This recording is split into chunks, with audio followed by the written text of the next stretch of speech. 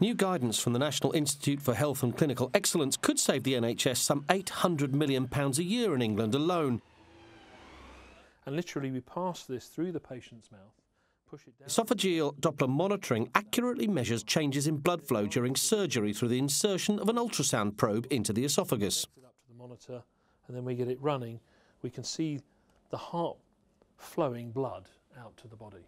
In many of the more major procedures, patients lose blood, and we want to replace that blood, but we need to finely tune that to get the optimal performance from the heart. By using the esophageal Doppler measurement, we can achieve that sweet spot of getting just the right amount of fluid to get optimal heart performance.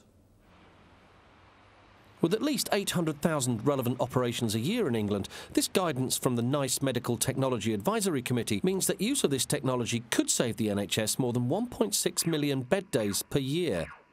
All the independent trials into the CardioQ-ODM have shown that it significantly improves outcomes for patients undergoing surgery.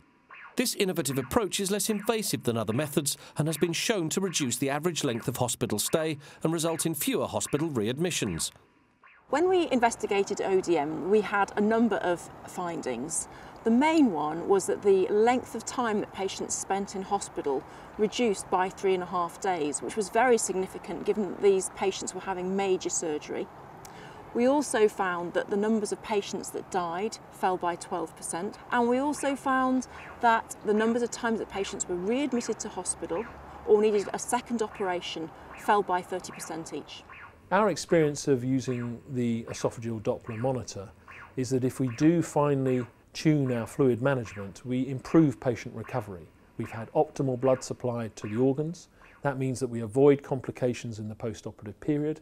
That allows patients to be fit enough to go home sooner from hospital and avoids long-term complications after they've returned home. Esophageal Doppler monitoring has been gaining ground in hospital use since it was first introduced in 1999, and Deltex Medical, a small British medical technology company, has pioneered the development and use of ODM for over 20 years. Their CardioQ-ODM monitors are used in around 25,000 NHS surgical patients each year. But successive reports have shown that the NHS could save more money and improve patient care through wider ODM use. NICE, which is the National Institute for Health and Clinical Excellence, has done a comprehensive review of CardioQ-ODM and recommended its use in major and high-risk surgery, but also in high-risk patients having pretty much any sort of surgery. Major and high-risk surgery is really anyone who's going to be under anaesthetic for an hour or more. So that would include orthopaedic procedures, hips and knee replacement. It would go up to things like abdominal surgery, gynecological surgery, lots of the things that happen as treatment for cancer, but also into areas like cardiac and major vascular work. We certainly hope that NICE's recommendation will lead to an increased uptake in CardioQ-ODM usage. I mean, the case is very compelling for the technology.